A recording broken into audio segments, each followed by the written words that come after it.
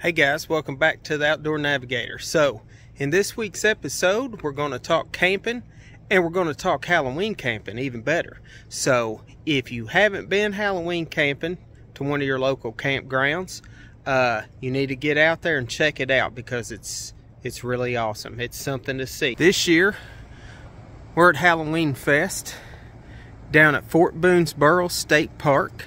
This campground, they've got all kinds of activities planned. Everybody in the campground decorates. It's really neat, and I'll have some videos showing you those decorations. We'll play some games, we'll do some hiking, and we'll show you some things to do. So if you've never been Halloween camping, you need to navigate outdoors and do some Halloween camping for yourself. So stand by and I'll show you what it's all about.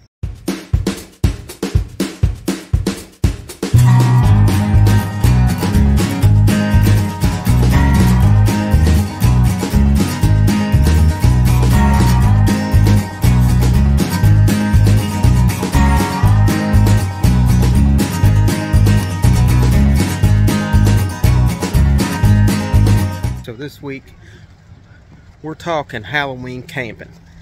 So yeah, it's just camping, but it's during Halloween, and if you've never been, you need to go, because man, there's so many cool activities and decorations and all that kind of stuff. And you know, we go every year. We've made it a tradition, and you know, just let me show you what people put into their decoration. Like, look at this. This is one down here at Fort Boonesboro. I mean, look at this. I mean, it's so crazy. I mean, people spend tons of money, tons of time, a lot of effort, and I mean, just come up with some of the coolest stuff. I mean, look at this. I mean, it's so awesome. And at nighttime, which I'll show you later, you know, it's all lit up and it's really cool. So if you've never been Halloween camping, and it's hard to do, I'll give you some hints on and some advice on getting a site. But if you've never been, you need to try to do that next year if you can, because I'm telling you, you'll have the best time ever. And if you got kids, they're gonna love you for it, and you can make a tradition that, you know, just, hey, go back every year, and it's something that your kids always have that memory of. So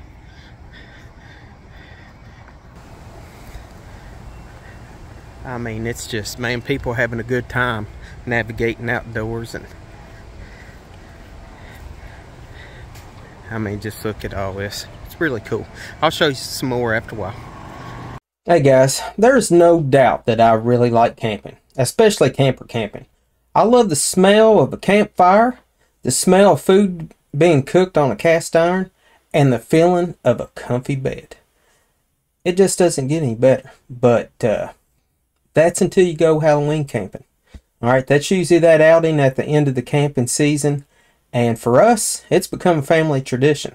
It's a time of lights, of stories, ghost stories in particular, good food, friendship, and just togetherness that you just can't beat.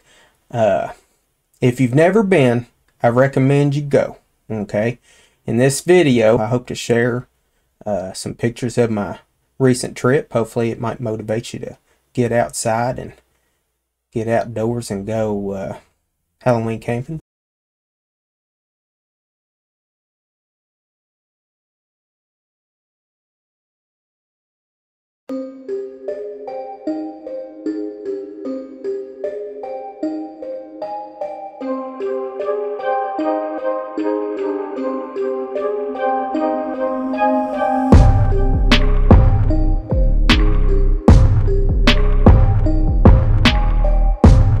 He's here every year. He's got his Pabst blue ribbon. He's having him a smoke. Looks pretty grouchy. I like this guy.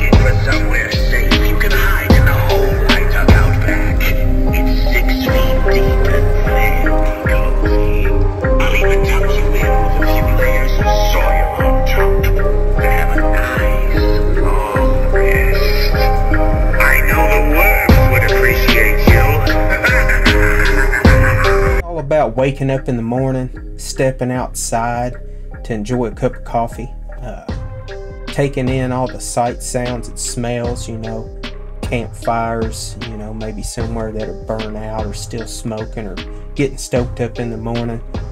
It's about cooking that morning breakfast, you know, cooking up some bacon on some cast iron, man, and just that smell, you know, it just overwhelms you.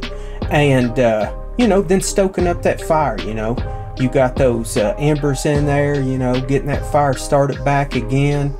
And maybe even taking a walk around the campsite, just kind of seeing what everybody else is doing, a little bit of people watching, getting some air.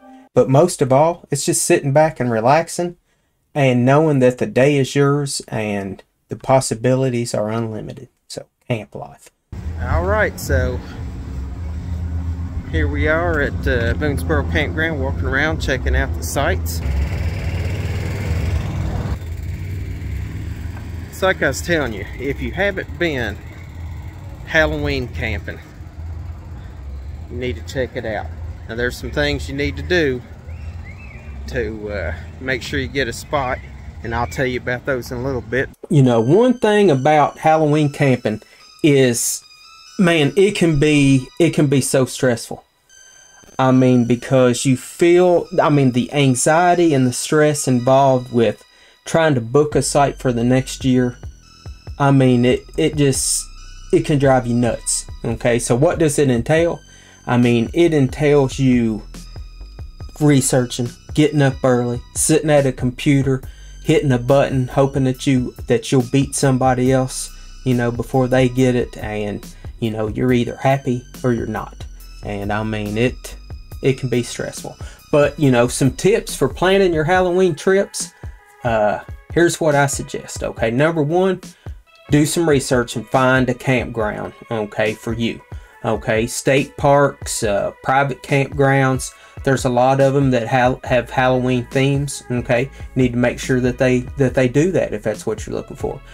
Find out what kind of activities they plan. You know, down at Boonesboro, they got tons of them. They do activities all week. I mean, you play miniature golf. They take people on ghost walks. They do scavenger hunts. I mean, just, you know, all kinds of crazy things. You know, a lot of stuff for the kids. Pancake breakfast. You know, just some really neat things. So find out what kind of events there are. Be aware that some of the campgrounds are very crowded. Okay, down at Boonesboro, there's a lot of people down there. It's a town. For the whole time we're down there, it's a small little town. People getting up, going to work, you know, cooking, and just, you know, riding around in their golf carts. The campground takes donations for people to come in and look at the lights. So at times there's a lot of traffic. So just, you know, be aware of that. Kind of do some research and make sure you're cool with that kind of camping. You know, and you got to watch out for kids. You got to watch out for them because they're running around all over the place. Be aware of the booking window. So make sure you're very aware of when the campground starts their booking. Okay, some of them start 1 year out. Okay, some of them start booking out 6 months, 3 months, first come, first serve. You know, make sure that you're aware when the booking starts. Okay, and okay, you also need to know what time they start taking reservations. You know, for like Boonesboro, okay, you have to go to Reserve America. You can start booking at 9 o'clock 1 year out, and you need to have the site in the cart and ready to hit book now when it hits 9 o'clock. Because if you ain't ready and you ain't fast on the button, you're probably gonna get beat to the punch, and that's just the way it goes. I recommend getting your account created ahead of time, so that way when you do hit and you get it in your cart, you know, it makes it a lot easier. Have all your information in there where you can go ahead and book and not have to take a lot of time doing it. All right, set reminders. Okay, when you know it's a year out, get on your calendar and set a reminder like a day or two ahead to remind you, hey, also maybe have an alternate campground. You know, maybe I can't get Boonesboro, but there's another one I know that does Halloween. Okay, maybe I have that as a backup plan too, just in case I can't get that one. So social media can be your friend. Okay, There's Facebook pages just like Boonesboro. There's a Boonesboro Halloween camp and something or another. I don't remember what the name of it is, but basically on that site, people will post, okay, if they drop a site, okay, and kind of give you first dibs on it. You know, you can say, hey, you know, I want to buy that from you, or they'll just let you know, I'm getting ready to cancel this reservation, and then you can get on the reservation site and find it. Some people might want to trade sites, okay, they've got one booked and then they have to move to another one, and you know, they may want to trade with somebody that, so they don't have to move, because that happens. There's people that like to stay down there for the whole month, and sometimes they don't get it. But anyway, you know, a lot of information, pictures, you know, all those things you can get on there and find out all kinds of good stuff. Now, the last thing I'm going to leave you with is be a good sport, okay? There's only so many sites. There's only so many reservations that are going to happen, okay? You mentally prepare yourself that you may not get it, okay? It happens.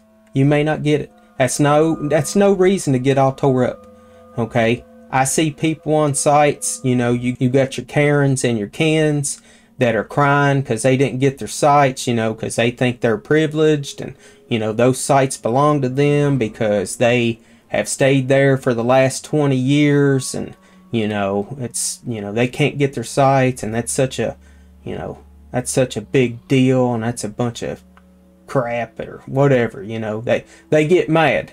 Well, the thing is, there's a lot of people camping now, okay, especially since COVID. I mean, everybody and their brother's got a camper now, and there's a lot of people that would love to go down there and camp, and you got to remember that. You know, there's people that have never got to experience that. You've experienced it for 20 years. They haven't experienced it at all.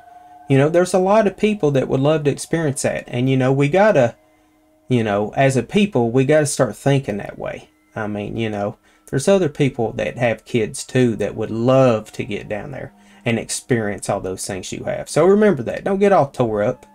I mean, just because you don't get your site. I mean, it happens. You know, and play fair, because I'm telling you, there's people out there that ain't playing fair. They're creating multiple accounts, okay? They got 20 people trying to book for them. You know, hey, first come, first serve, get on there, and if you don't get it, that's just the way it goes. Campground administrators, don't be holding sites for people. Don't be getting on that admin page and locking up sites so people can't book them, hooking up buddies or hooking up, you know, the people that have been there for 30 years. Don't do that, okay? There's people that get on there and they buy up sites and then they try to sell it, and they try to sell it for more than what they bought it for. Don't buy from them. Let them eat it, okay? They'll quit doing it. Keep it fair.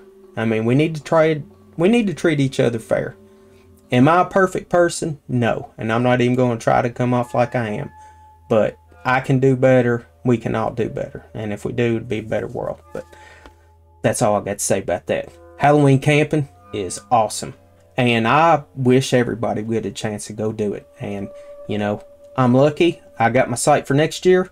But, you know, if I don't get it the next time, oh well, that just means somebody else is going to have a good time. So somebody else is going to get to navigate outdoors. And that's what it's all about. Guys, it's been great hanging out with you.